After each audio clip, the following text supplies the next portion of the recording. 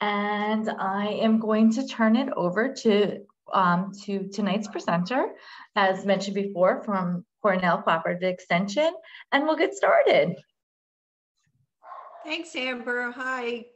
Good evening, everybody. My name is Pauline Curley. I'm from Cornell Cooperative Extension of Suffolk County.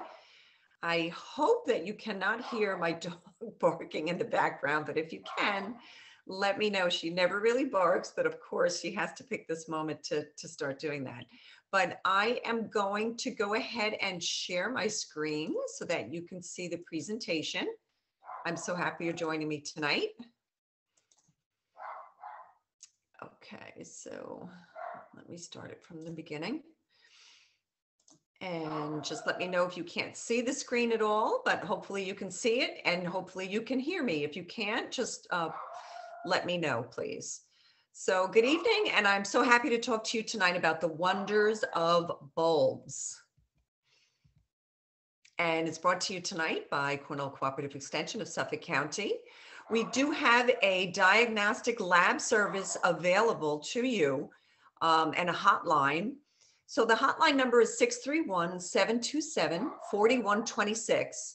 And they're open Monday through Friday from 9 a.m. till noon. They will answer that telephone. So if you have any questions at all about your plants, trees, shrubs, anything at all horticultural, you can give that number a call and pose your question to either Alice or Sandra, and they're both extremely knowledgeable and they'll both be happy to help you.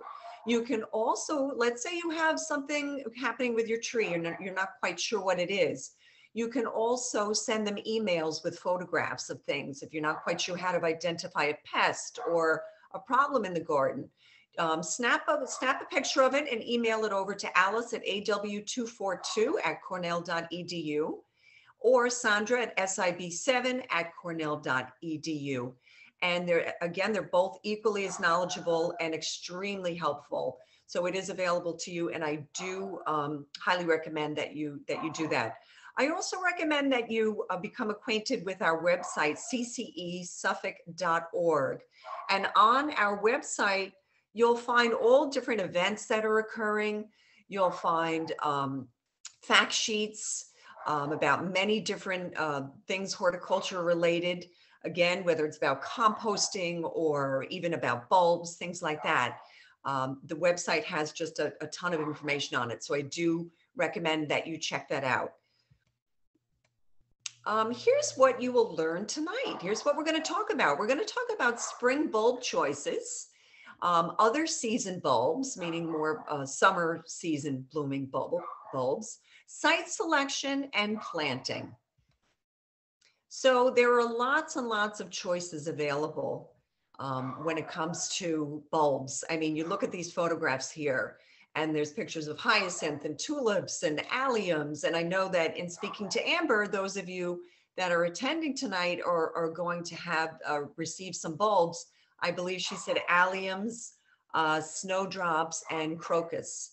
So you lucky folks are gonna be thrilled when you see what happens in the spring and early summer with those, with your alliums and snowdrops and crocus.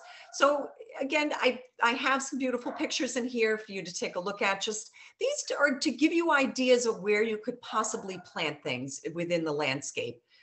Here, there's some beautiful hyacinth and daffodils planted around, it looks like an oak tree.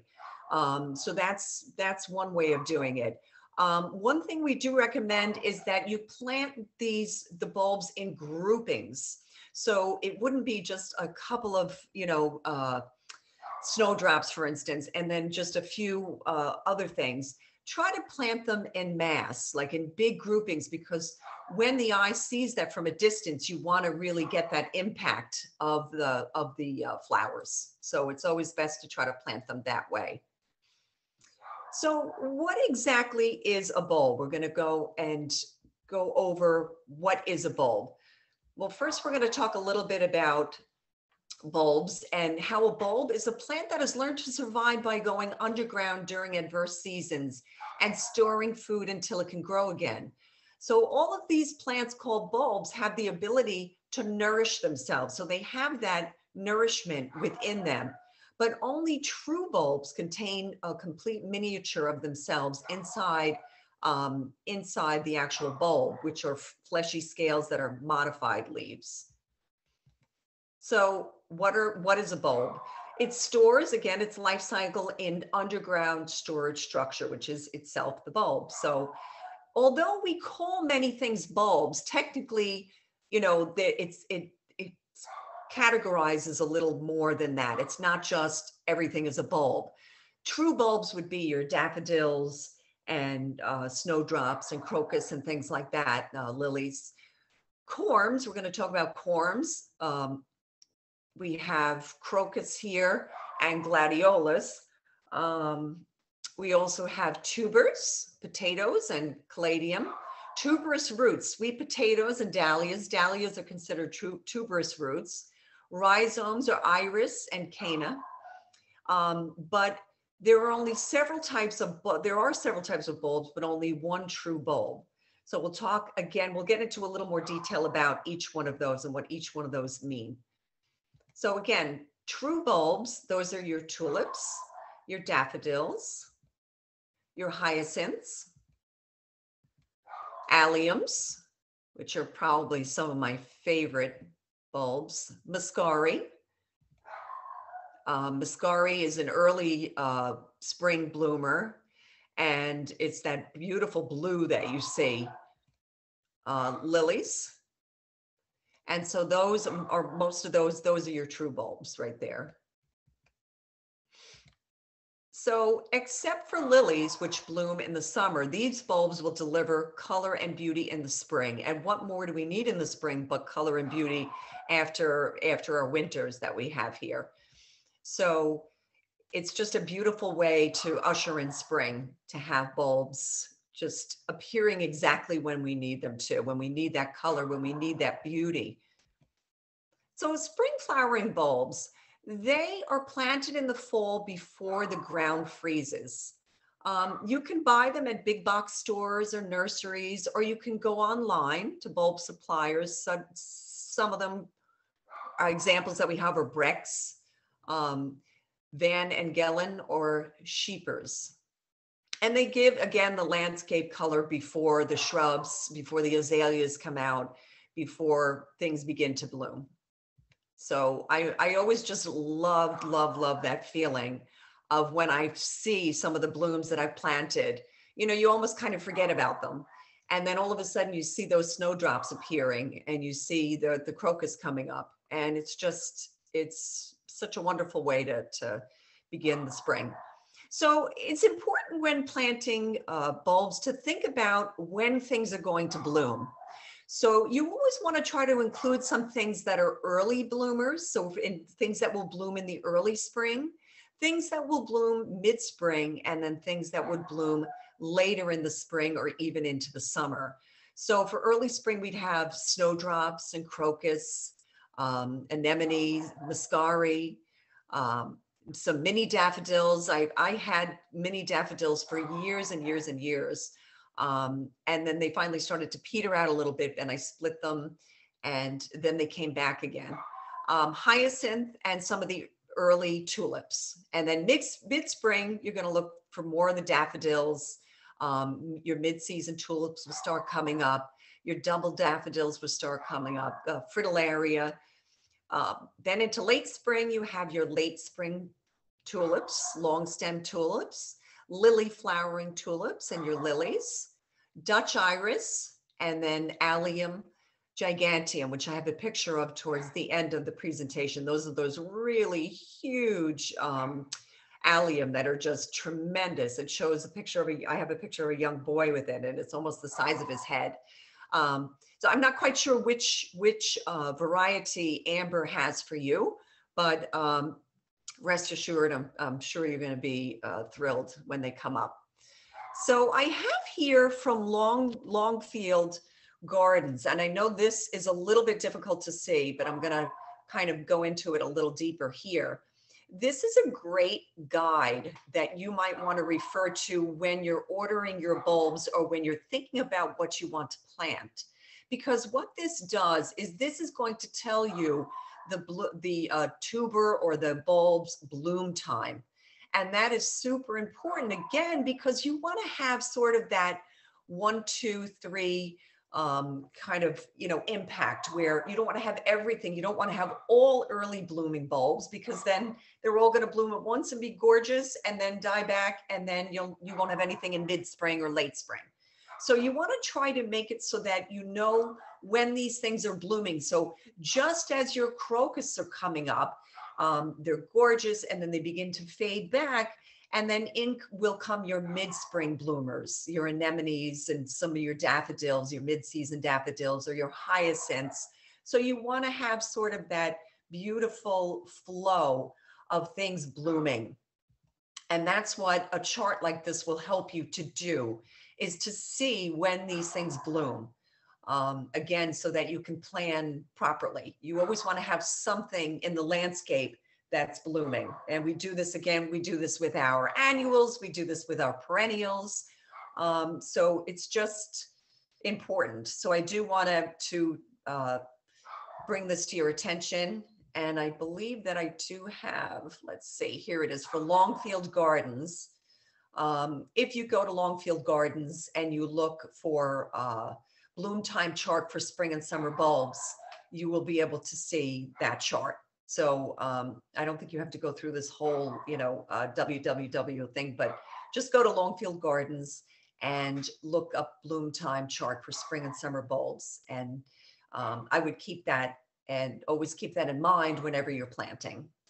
So here is one of the flowers that I know Amber said she has bulbs for you. And this is called Galanthus, and Galanthus is snowdrops. And they are some of the earliest bloomers when it comes to bulbs. And there are so many varieties. The one that you see on the lower left side here is sort of your average run-of-the-mill snowdrops that you see very often. But look at some of the other varieties. Look at that double, it's sort of like a double bloom there. It's just, and with the secondary greens and a little bit of yellow in there as well. It's just absolutely stunning. So snowdrops, let's talk a little bit about them. Snowdrops grow best in the sun or part shade. It's best if you can try to plant them in groups of 10 to 25 or more under trees, sort of like what you saw in that first picture that I showed you, where they were planted around that oak tree. You could do it around the base of evergreen trees to sort of, spruce things up a bit. You can do it if you have rock gardens. They're absolutely beautiful in rock gardens, in borders, but they need time in the ground to spur on new growth and that flowering. So that's why fall bulbs are best planted. I mean, spring flowering bulbs are best planted in the fall, because they do need that time to get that energy to grow and bloom. And they, good for you, will frequently naturalize. And by naturalizing, I mean that they'll just keep sort of propagating themselves. And you'll say, gee, I don't remember having this many last year. They just sort of just keep propagating. So same thing with as you see, daffodils naturalized in a field, they do the same thing. So it's just wonderful and crocus, same thing as well. So crocus, I know that's another flowering bulb that I believe Amber has for you. These are the, traditional, usually see either yellow or white or this beautiful, stunning purple. I absolutely love those. Here are some other varieties. And that's one thing I want to really point out to you, is to try to go online and go to a good seed catalog or a good bulb catalog. I'm also talking about seeds as well, because I'm also doing talks on seeds. So between my seed catalogs and my bulb catalogs, but it's just incredible the different varieties that are out there. It really, really is. I mean, look at this one. This incorporates all three colors. You've got your white, your purple, and the yellow in there. So they're just absolutely stunning. And I did want to talk to you a bit. I don't know why my Computer seems to be acting up a bit on me. But here's a gorgeous area, and it looks like the front of somebody's yard by the street side, where the daffodils have naturalized, and that's what they will do. They'll just keep naturalizing, and they just are gorgeous. So a lot of us are used to the classic trumpet daffodils. Those are the yellow with the large trumpet appearance in the middle. But there are so many others. There's Narcissus Goblet, Narcissus King, Alfred Jumbo, Narcissus King Alfred, Narcissus Las Vegas. I mean, there are so many varieties, and they're all just so unique and beautiful. And again, they'll have different bloom times. So you could get some early bloomers and some mid bloomers. And it's just a great way to have a varied landscape. So other types of daffodils, Triandrus, that's 2+ flowers per stem. Those are beautiful. And they're downward facing. You could see the bloom turns downward. Jonquilla is a petite, smaller cup and extremely fragrant. So these are two just examples of other types of daffodils that you could look into if you so desire. So again, early, mid, and late bloomers. That's what you want to try to focus on. So here, an early bloomer, Barrett Browning would be the example. Mid, King Alfred, and late, Cheerfulness. And I mean, they all, even though they're all daffodils, they all really look so different. And you could have them all together, and they would all each, as one is fading, the other one would be coming up and just starting its show. So you can also grow bulbs in containers, as many people do, and they look absolutely stunning that way. So if you don't have a landscape where you want to put them, you can always put them into containers. You do have to be careful, though, about the overwintering. I mean, it depends on the bulb. You do want to be careful that we are zone 7, 7A, and that means that our first frost is somewhere around November 15th. Now that's variable because, as the climate has changed, so have these, last frost dates and first frost dates that we, sort of adhere to. They're very malleable. They're not really hard and fast. So the problem sometimes with having bulbs in containers is that they sometimes might not overwinter as well as they would be if they were in the ground, because in the ground they'll be more insulated. So you just have to be aware of that. But they are absolutely stunning in containers. You can dig them up and bring them back in after they, peter out. So it's important to remember that for bulbs, that you don't want to, after they finish blooming, to completely cut down all the foliage, because what that foliage does, it assists the plant with photosynthesis, and it takes all the nutrients and whatnot and the energy that it gets through photosynthesis, and it brings it back down into the bulb. And that's what you need for these bulbs to survive through the winter time, and to really give the plants the energy they need when they need it. So it's okay to go ahead when your flower dies back to deadhead it. That's fine, but leave that foliage. I know it's hard, because if you don't have other plants around it, it doesn't look so nice sometimes. But what I've learned to do is plant other perennials and other shrubs and things like that near them, so that when they begin to fade back, you don't notice them as much. For instance, in the front by my driveway where you first come in, by my house numbers, I always love to have bulbs there, and I have all kinds of bulbs there. And when they start to die back, it's a very kind of obvious spot as you're driving past. You want it to look nice. But I put catmint or nepeta there right near them. So as soon as my bulbs are dying back and the leaves are dying back, my catmint or nepeta is starting to come up, and it will cover that. So you do want to leave that yellow foliage alone. Again, interplanting with other annuals or perennials is a good way to hide that during that time. You can mulch to keep the temperature even and conserve moisture. And dig and divide every 3 to 5 years to increase the flower size. So sometimes people might notice that their flowers are petering out and they're not really, they're not blooming like they used to bloom. And that's because they need to be regenerated by being divided. And generally it's every 3 to 5 years to increase the flower size and increase the number of flowers that you're going to get. So you would do this again after all the flowers have bloomed, they've died back, the foliage has yellowed. You would do this in late spring and early summer would be the best time for daffodils, for instance.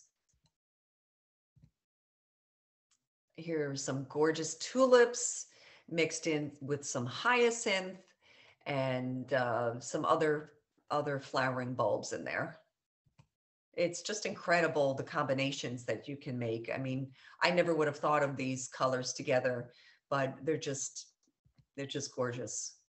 So some single and double examples for tulips would be single examples, Purple Prince. So I think that's what we saw in the earlier picture here, one of the earlier pictures, this one here, Purple Prince.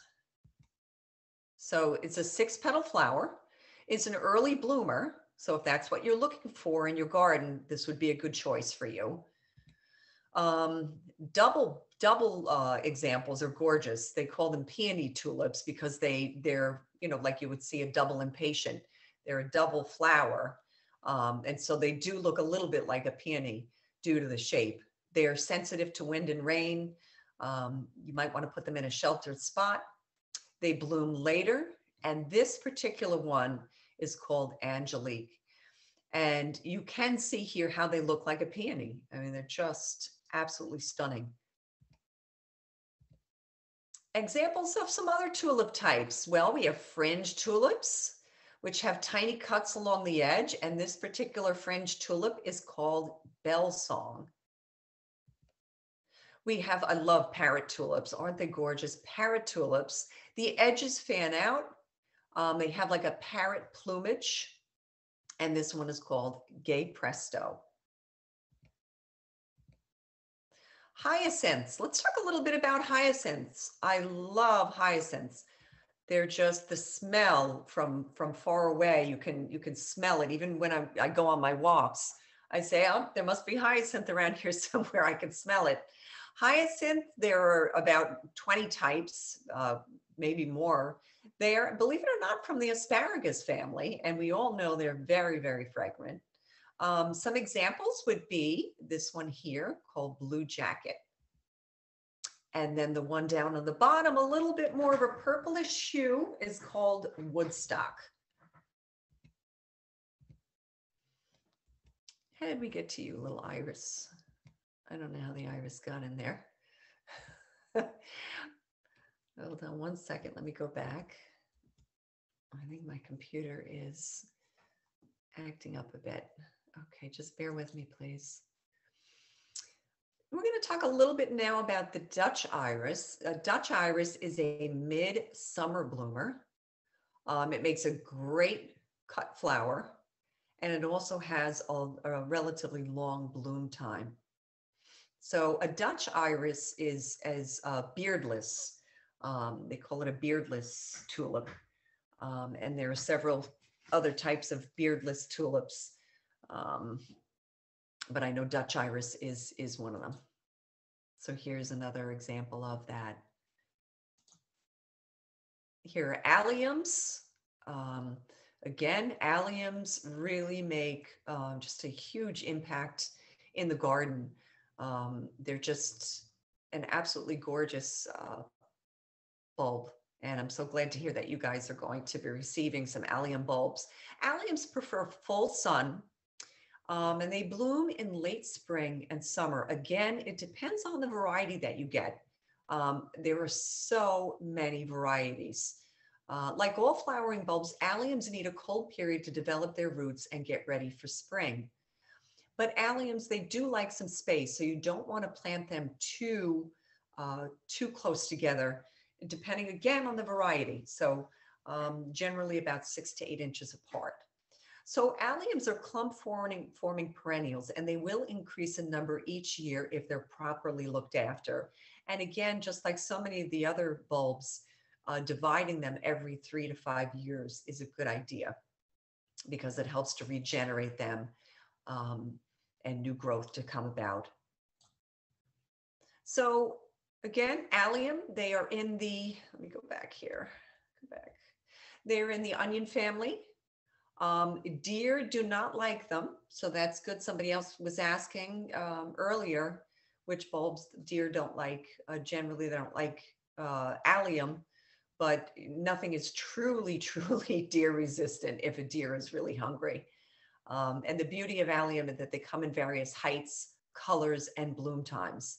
And that's, this is an example of what you might see for alliums. Again, I don't know what you're going to receive, but there are all different types. I mean, Purple Sensation you see here starts blooming in the late spring, and that goes to 30 inches tall. Mount Everest, 30 inches tall. His Excellency, that goes to 50 inches tall. Gladiator is a huge one. I have a picture of that. Globemaster, another very big one. And they go until, throughout the summer, depending again on what variety you have. So again, here are some different ones. Gladiator is there in the middle. Purple Sensation is a beautiful one. So there are so many different varieties. Then you have the smaller varieties. So there's something for everybody. It depends on what you're looking for your garden, where you're going to put them. But they really are a stunning flower. I mean, here's Purple Sensation. They're just gorgeous. Okay. Go back here. Here's the picture of Gladiator that I told you about. You can see this young man's head. He literally his head is almost the same size as that beautiful bloom. I mean, they're just stunning. And for alliums, what I like to do, and what we're teaching a lot of people to do, particularly with perennials, is to leave the flowers be. I like to leave my alliums be because I think they look like sculptural. And I like the fact that, they create seeds, and the seeds will spill around, and they're good for the pollinators, and, good for the birds and whatnot will come and poke around, and various pollinators. So that's why I like to leave them up. I think they look kind of sculptural, and I just like the way they look. Some people like to get rid of them right away as soon as they're done blooming, but I even through the winter, I enjoy looking at them. I have a lower, smaller variety. I don't have Gladiator yet. So bulb selection. When it comes to selecting bulbs, the larger bulbs will produce larger blooms. You want to check your bulbs for firmness. You don't want them to be mushy, because that means they're rotting. You don't want them to be soft. And you want to make sure that they're disease-free. I've gotten bulbs in the past from various big box stores and had to return them right away because they were, I opened it up and they were rotten. So there's all different reasons why that could happen. Improper shipping or packaging. Could be the bulbs got wet somehow. But you do want to be careful. You never want to plant a bulb that is, has disease or any sort of signs of rotting. So naturalizing, when we talk about naturalizing means that they're going to come back each spring in greater numbers. We touched on that a little bit. So sometimes just a few hundred bulbs can quickly become thousands. And some good candidates for naturalizing include daffodils, crocus, snowdrops, muscari. This is muscari here with a white daffodil. So you see the white daffodil with the yellow center with the muscari. So Muscari is an early bloomer, so it has to be that this type of daffodil is an early bloomer. And with care, they're, carefree attention to them. You don't have to pay much attention to them. They will kind of take off on their own. Dividing, well, it depends on the flower. So when they begin to get crowded, you're going to notice sometimes your bulbs will stop being as beautiful as they were at a certain point. And that could be for different reasons. For me, I had to learn, I have some daffodils that didn't bloom this year. And the foliage was fantastic, beautifully green, but they didn't bloom. And I think the mistake that I made is that I gave them a fertilizer that had too much nitrogen. So when you're giving a plant nitrogen, nitrogen encourages leaf growth. So what you're looking for more so with a bulb is you want something that's going to focus on root growth. And that is phosphorus. So when we talk about NPK, the nitrogen, phosphorus, and potassium or potash, nitrogen is for your leaves. So when you first want to get something going, yes, it's great. But for bulbs, you want to focus more so on phosphorus. Phosphorus, again, promotes root growth.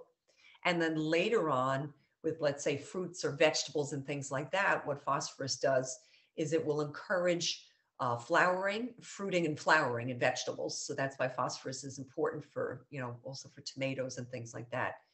And then so there's nitrogen, potassium, and the phosphate. The potash is really, the potash is for overall plant health. So I was putting too much nitrogen down. And so then the leaves were beautiful, but I didn't get the bulbs that I wanted. The bulb wasn't getting the nutrition that it needed, or the phosphorus it needed for that root growth. So it could also be that they're overcrowded and they need to be divided and split. A lot of these bulbs were developed offshoots or bulbettes, they'll call them. So a bulb will develop little bulbettes. So when you go to divide them, you're going to divide them where that other bulbette is forming. And then you also want to make sure that you get some of that root in with it. If you don't get some of that root, it's not going to work out. You need to have some of that root. So when you do this, when you go to divide, you want to make sure that the foliage has died back. And you would gently pry off those bulbs, again, with a piece of the base. So make sure that you include the base in that. Arranging your flowers. So you want to plant them in mass. And that's because that makes the most impact. So you see here, you're looking at this beautiful landscape here. Those daffodils really catch your eye because it's a big grouping of them. Before I started the Master Gardening Program, I used to think that, I'll plant one, little thing of snowdrops here and another little thing, 20 feet away over there. But your eye isn't really drawn to that, these little tiny, groupings. You want nice masses of them. So you want to make sure you remove any debris, rocks, and weeds before you do your planting. You want to rake any mulch to the side. That way you can put it back over. Keep soil on the side to cover the same soil to cover it after it's done. A lot of people will put bone meal in the hole that they've dug, or sometimes they will put, an all-purpose bulb fertilizer. That would probably, again, be heavier on the phosphorus level because that's what they need for that root growth. And because for the bulb, it's important for it to develop that root growth. Soil preparation. So the soil should be loose. You should have good drainage, good aeration. Another good thing to do if you're going to go ahead and plant your bulbs is to get some compost. If you don't already compost and have it at the ready, Many big box stores sell them, local nurseries sell it. I would get some compost and put that in too.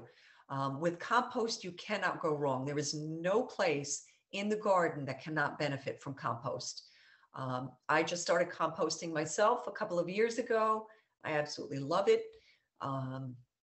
It really is a game changer because you can use it in every area of the garden, your trees, your shrubs, your lawn, and your bulbs when you're planting your bulbs. So it's going to add, that's what organic matter is. Your organic matter is your compost. So it's broken down organic matter, and it's going to add nutrients to your soil as well. The ideal pH of the soil is a neutral pH, which is between a 6 and a 7. If you're ever wondering about what the pH of your soil is and what the condition of your soil is, Cornell Cooperative Extension does do soil testing, and I do highly recommend that, because then, especially if you're planting anything, if your lawn, vegetable garden, anything, it's good to know what your pH is. It's good to know, does your soil need any amendments at all. So it's $5 per sample, and we do recommend that you do it in various parts of your yard. So maybe your front yard and your backyard, and if you have a side yard, something like that. But it's definitely worth it, because they will tell you if you need any amendments.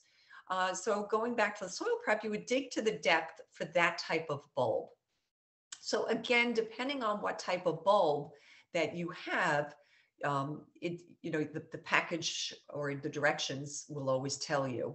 But for a rule of thumb, it's generally 3 times the depth of length of whatever your bulb is. So let's say you have a 2-inch bulb, you're going to dig 6 inches down. So the plant, you want to plant the bulb pointed up. So the depth is the distance from the bottom of the bulb to the soil surface. The larger the bulb, of course, the deeper your depth would be. So you want to plant at a depth of 2.5 to 3 times the bulb. So 2-inch bulb, again, 6 inches deep or even deeper. Add some bone meal. Bone meal, again, high in phosphorus. That's what you want. You want phosphorus for that root growth, for the bulb growth, and it's going to later on promote flowering. Spacing, be aware when you read the packages of whatever it is you're planting, be aware of spacing. There are so many guides online, guidelines that you could go to as well about looking up spacing, and especially if you know the particular variety that you're going to be growing. It's best to try to plant it before the first frost, which again for us is somewhere around November 15th. Again, that's extremely variable.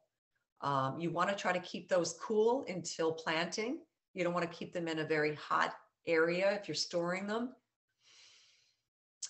Here is a chart that I wanted to show you. This is through Cornell Cooperative of Nassau County on their website. And this, they'll give you a chart. So again, there are many charts like this online that you could, visit the various cooperative extensions and look at their different websites. You can look at ours for Suffolk County, look at Nassau County. So they're all over the country. And so depending on, what you're planting, this will give you a general idea of what depth to plant your bulbs at. So for a lily, you want to plant about 11 inches deep, and you want about 12 inches or so in between each plant. For narcissus, which is daffodil, that's the horticultural name for a daffodil is narcissus. You want to plant them, somewhere around anywhere from 8 to 10 inches and 6 to 12 inches apart. So this is a great, a resource to have, a general guideline to have. But in general, when you buy your bulbs, that it will always tell you usually planting depth and how deep to plant and how far apart to plant. So you have your fall planting ahead of you. You're going to plant for fall to have your beautiful spring bulbs come up in early summer. But let's think beyond that. You want to go into what can you add to your garden for dramatic color throughout the rest of the year? Do you want plants that will multiply? Do you have time to lift some of these plants and store them inside over the winter, which is what you have to do with a number of them, the elephant ears, the canna, things like that. So you do have to think, how much work do you want to do? And it's really up to you. It's a personal preference. So some of the later bloomers, when do we plant those? These are summer flowering bulbs. So some of these would be like your hybrid lilies, your dahlias, gladiolas, calla lilies, cannas, and you would plant in the spring after the danger of frost has passed. And they just add beauty to the garden. They're just absolutely gorgeous. So let's talk, we're going to get into a little more detail about the difference between a bulb, an actual bulb. What is a true bulb and what is a corm? What is a stolon or a rhizome? But basically a corm is a swollen stem base. And it's where the mass of tissue is stored. So it's a mass of storage tissue. It doesn't have visible storage rings when you would cut it in half as a bulb would. And some of these examples would be like gladiolus, crocus, and crocosmia. I'm going to show you a picture of crocosmia if you're not familiar with that particular one. It's just absolutely beautiful. It's red and it's a later bloomer, later summer bloomer. And it's on my radar for this upcoming year. So some examples again, corm, crocosmia. Here's crocosmia, and it's just so pretty. Someone in the neighborhood has it, and it just catches my eye every time I see it. And I just had to look into a little bit more, and this is what it is, and I can't wait to include it in my garden. The great thing about it is hummingbirds love it. It's a perennial, and this particular one is called Lucifer. Gladiolus, you want to plant these in the spring. 3 to 5 weeks it takes for them to sprout, and 70 to 90 days to bloom. So they need a while to get going. And this particular one is called orange. So here are two different pictures of the gladiolus. Here's another one with different ones all together, different colors. And they're just absolutely stunning. They make an incredible cut flower. Tubers. What are tubers? So these are two pictures here. These are anemones on the top, and then on the bottom, caladium. So these are buds scattered over a tuber surface. It has buds scattered over the tuber surface. So roots and shoots will develop from the buds. It does not have a basal plate like you would see on a bulb. So a bulb is that basal plate at the bottom of the bulb. These do not have that. The tubers and the rhizomes don't have basal plates.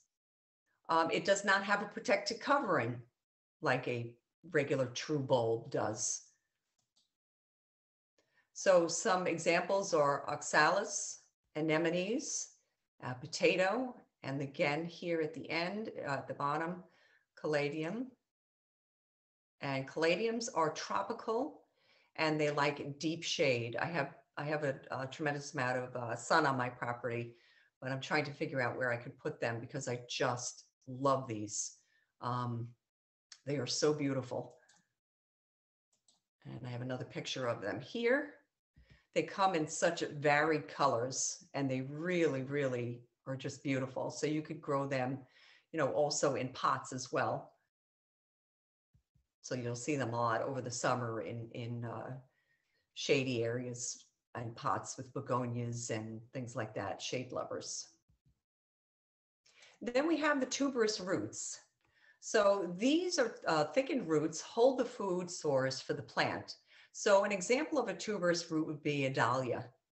Dahlias are tuberous roots. So also your tuberous begonias, sweet potato, and daylilies. Those are all go under the category of tuberous roots. And you can divide these at the time of planting.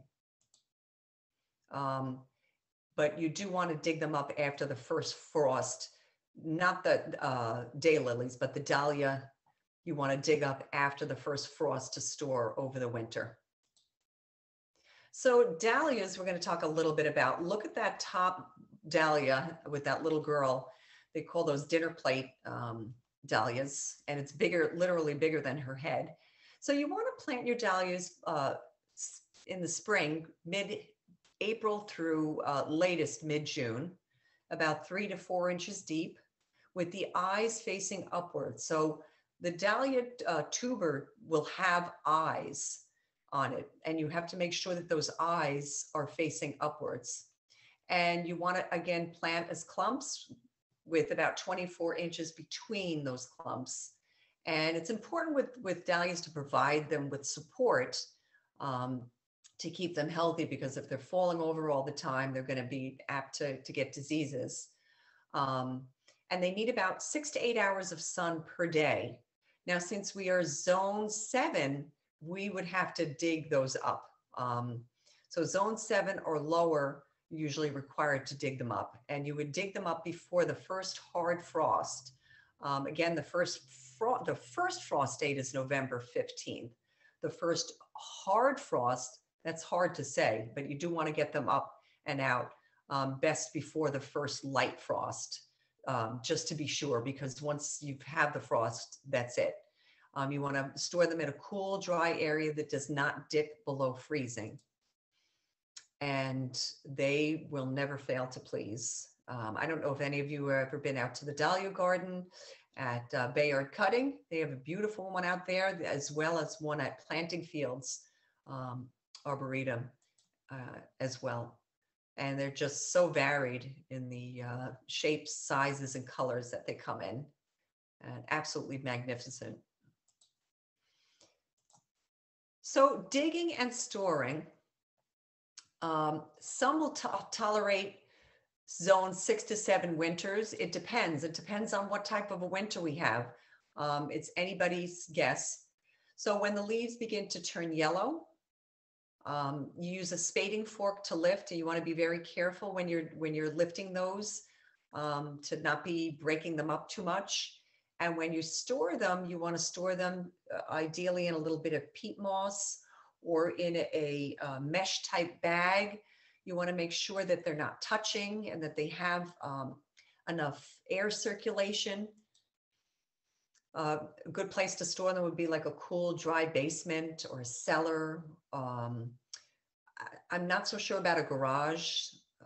It depends on how, temperature controlled your garage is.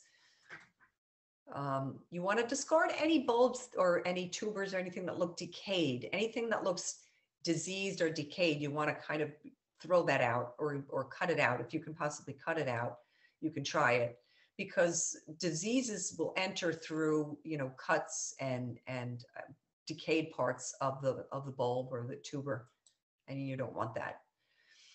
Rhizomes. So some examples of rhizomes would be irises, lily of the valley, Canis. And rhizomes can be a blessing and a curse depending on what it is. For instance, a lot of our, very bad invasive plants are rhizomes. For instance, Japanese knotweed is a rhizome. But for an iris or lily of the valley, it's a good thing, because you would want it to, because they tend to kind of, proliferate. And for those plants, it's a good thing. For the Japanese knotweed, not so good. So rhizomes are plant stems that grow horizontally under the soil. Lily of the valley, you can plant in pots within the ground to keep them from taking over, because lily of the valley can become quite invasive. So you do want to be careful with that one. German bearded iris. We'll talk about German bearded iris. So the deer do not like them. Well, that's a good thing. They are absolutely beautiful.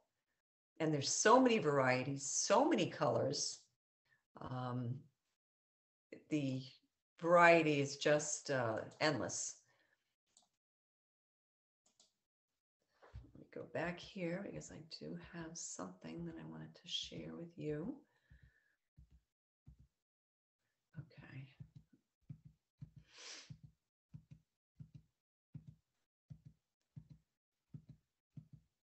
So for the bearded iris, rhizomes of bearded iris should not be completely covered by the soil.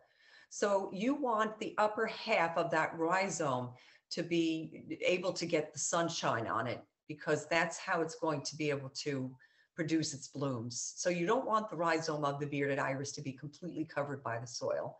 Iris rhizomes that send out bulbs for new iris will not rebloom. So they're constantly sending out bulbs for new blooms. So the one that has sent it out already has already bloomed. That one is not going to bloom again. So that's why it's a good idea to divide them every 3 to 5 years. You can divide anytime after flowering until late August or so.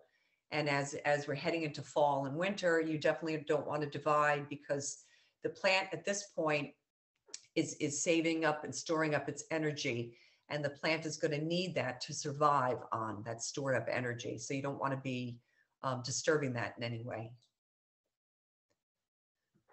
So we are nearing the end of our talk here. 2 books that I wanted to recommend to you are Bulbs for All Seasons by Kathy Brown, and Gardening with Bulbs, a practical and inspirational guide by Patrick Taylor. And these are 2 great books. I know your library is a fabulous resource for you. I'm sure they have plenty of books on bulbs as well. And if any particular book you want is not available, they're always so helpful and willing to get it for you.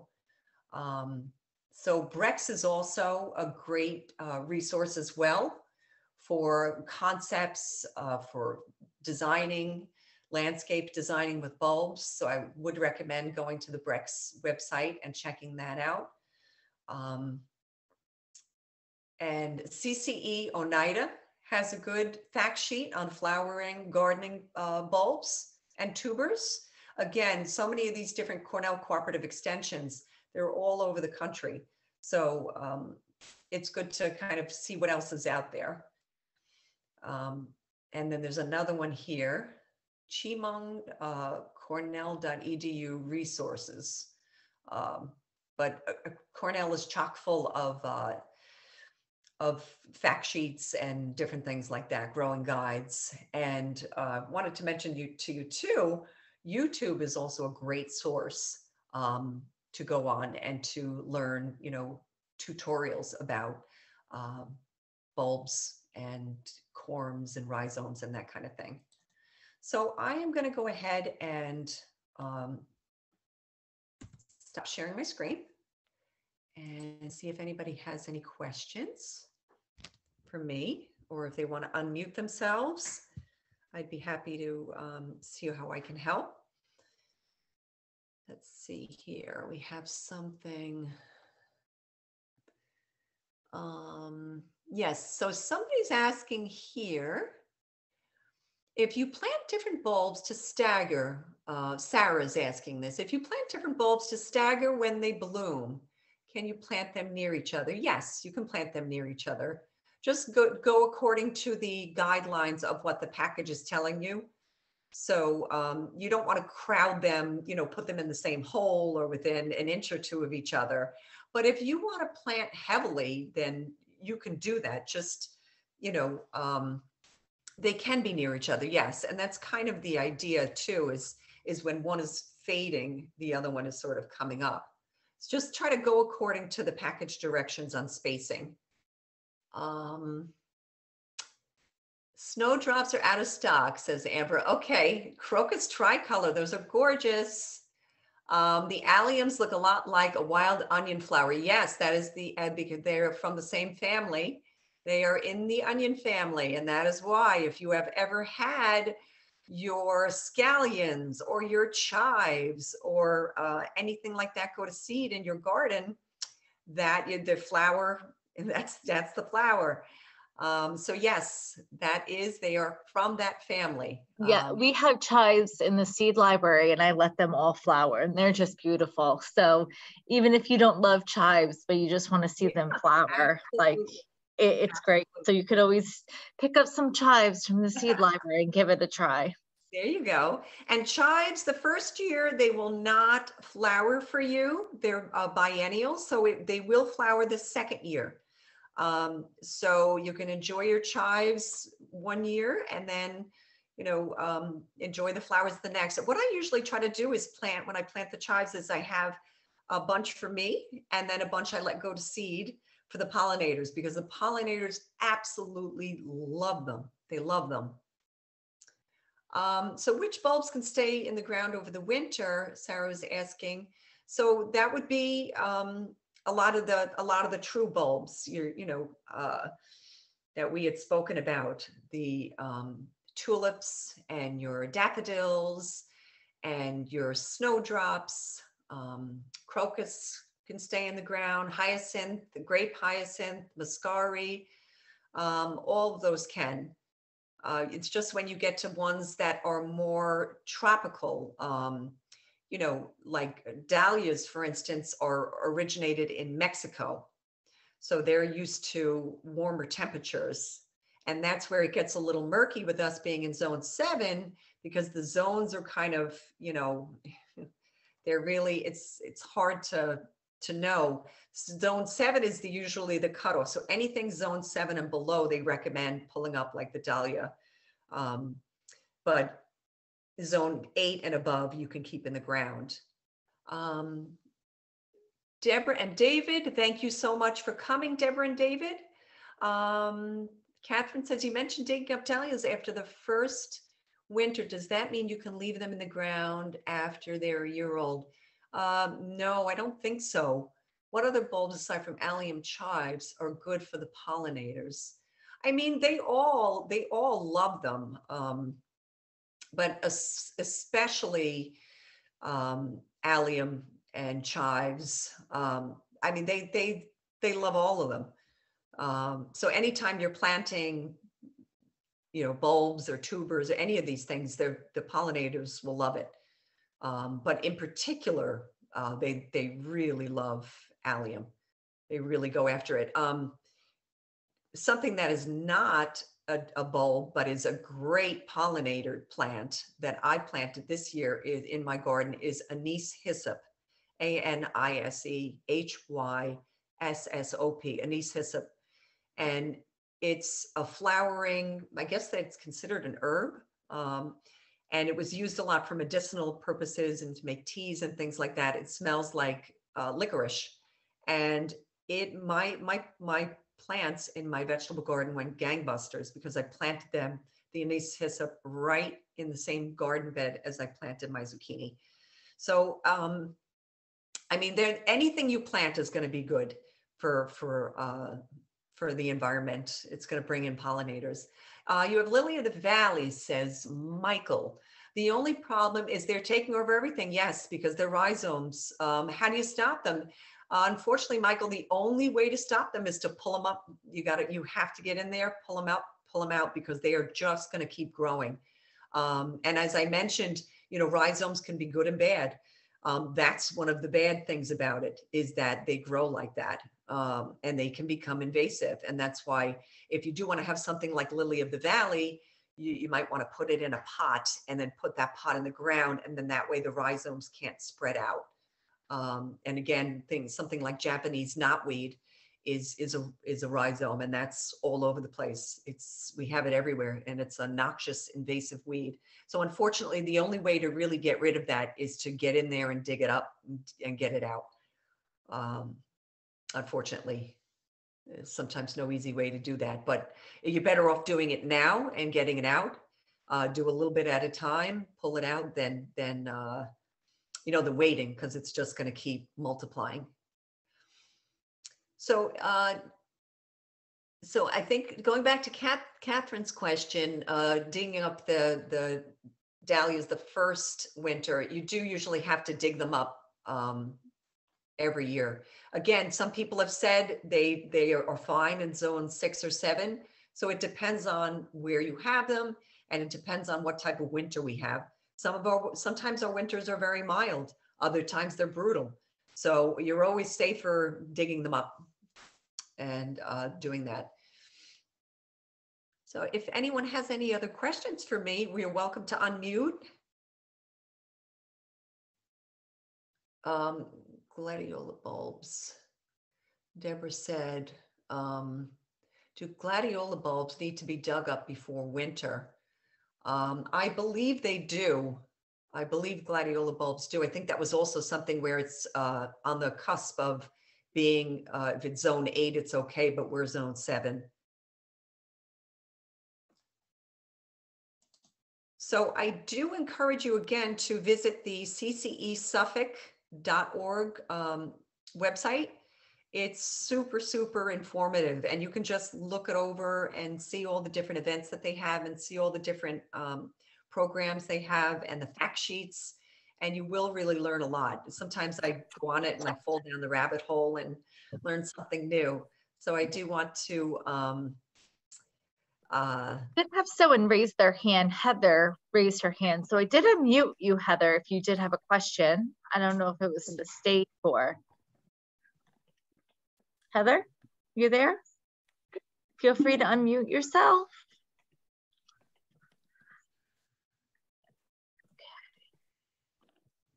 Okay, I'm just going to lower your hand, Heather. In the meantime, I'll answer Elizabeth's question in the chat. It says her bulbs have not naturalized and they last a few years and then they peter out.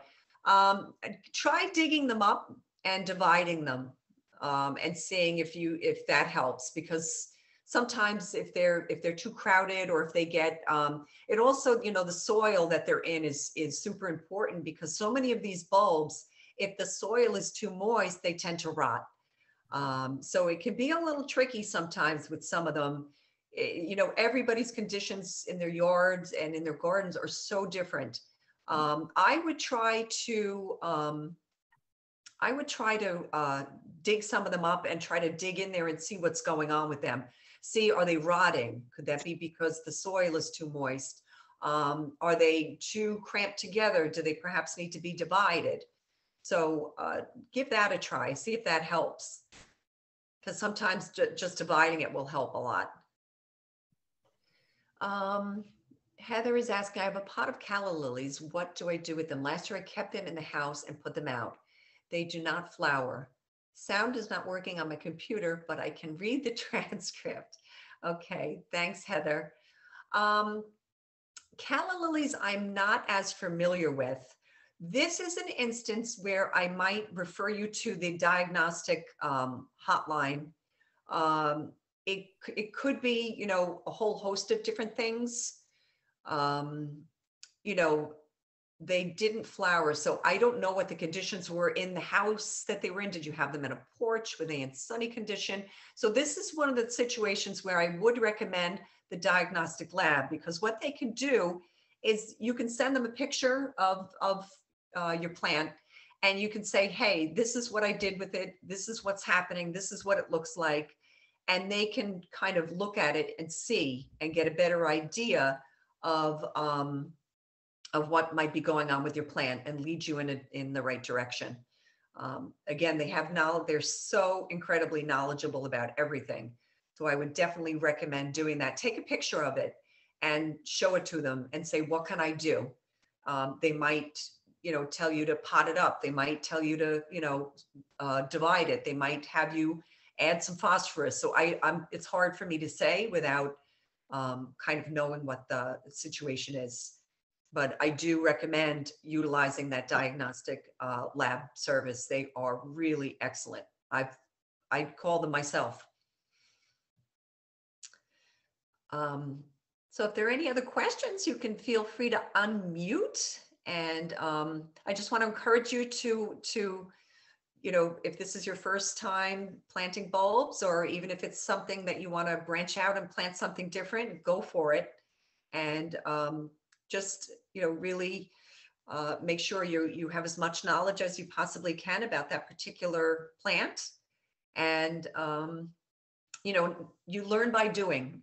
And that's really the way to, with gardening, as with so many other things. With gardening, we learn by doing. And sometimes when we make mistakes, they're not just mistakes. They're learning opportunities for us. I know, at least I speak for myself. So it's fun to experiment. Try something different.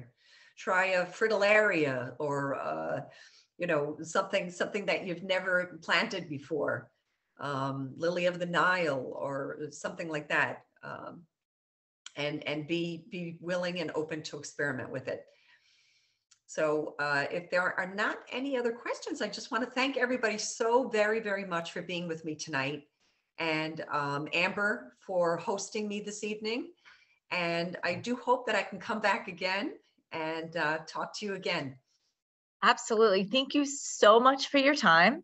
I learned a lot, and I think everybody else did. And thank you so much. Hopefully you're back for another program with us at some point. I would love that. Thank you so much. And thank you, everybody. Happy Okay, and I'll be in touch, everybody, about the bulbs as soon as they come in. I do not have them in the library yet, but as soon as they ship, I will be contacting everyone, I promise. So stay tuned. Wonderful. Thank you. Happy planting.